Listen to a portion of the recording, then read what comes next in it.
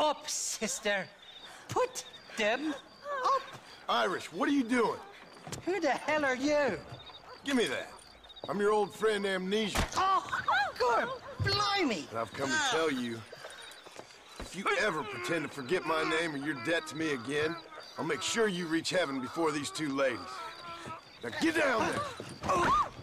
Oh, Mr. Marston.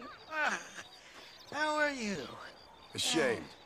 Ashamed to know you. What the hell's wrong with you, robbing these gentlewomen and ladies of the Lord? I thought they was doxies. Ladies, I'm sorry about this man. He's unfortunately lost his mind to the demon drink. At least I hope he has, and he wasn't this stupid all along.